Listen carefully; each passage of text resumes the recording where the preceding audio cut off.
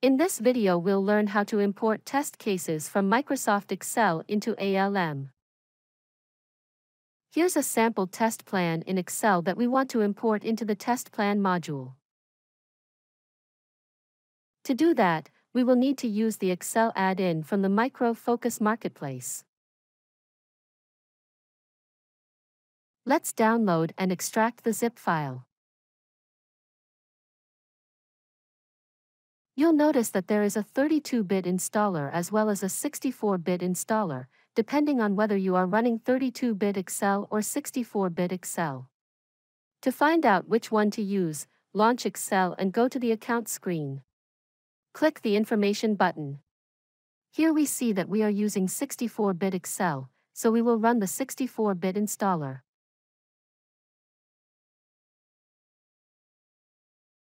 During the installation, it may need to download and install some prerequisites to your PC.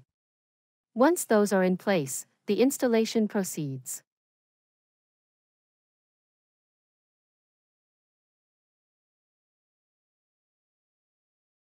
Here we will choose the option to have the add-in installed for all users on this PC.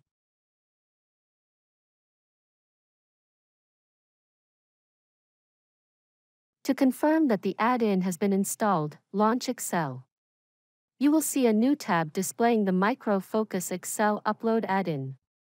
If this does not appear, check your Excel macro and permission settings. The add-in may simply be disabled. Now we are ready to begin. Open the test spreadsheet that you want to import.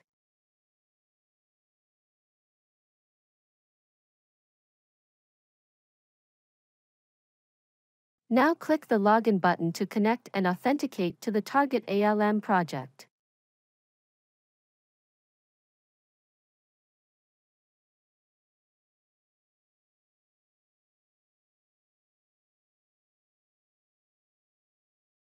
Now that we are connected, we will create a mapping. This maps the Excel columns to the ALM fields. To do this, click the Mapping button in the toolbar. In the mapping window, choose the tests entity. Uncheck the first checkbox. We already have headers in our data, so we do not need the add-in to create headers for us.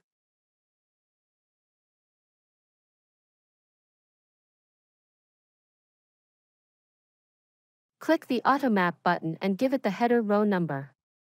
This will attempt to automatically map the columns in the spreadsheet to the fields in the ALM project.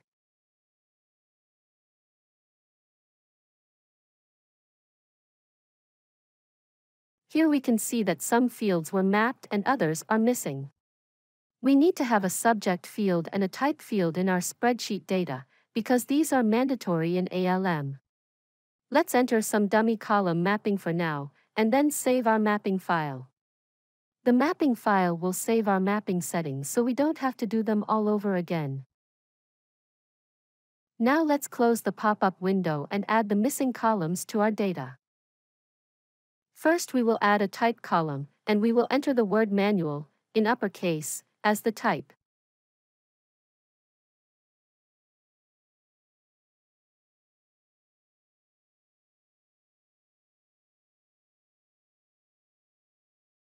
The subject field in ALM is the folder path, so let's add a column in our spreadsheet.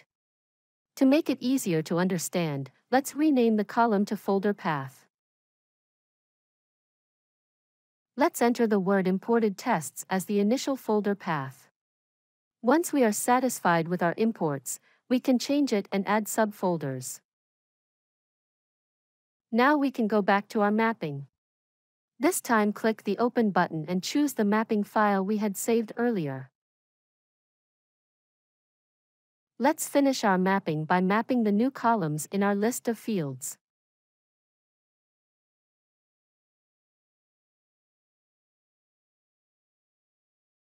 Let's also add the columns for the step name, description and expected result as well.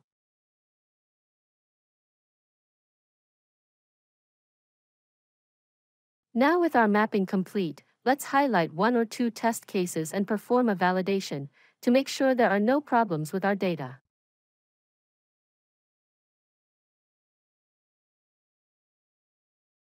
Here the validation passed, so it is okay to proceed to import. If the validation fails, the add-in will highlight the problems in the spreadsheet, which you will need to resolve. The problems could be with the data in the spreadsheet or with permissions or fields in ALM. Now that the validation has passed, let's do the import. It looks like we have a successful import. Let's open ALM Client Launcher and have a look at the result.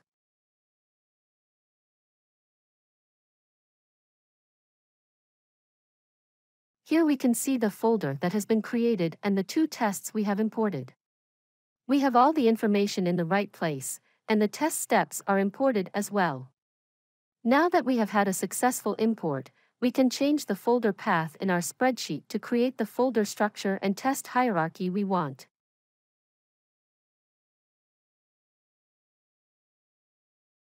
Once we've finished our edits, let's import the rest of our test cases and see the result.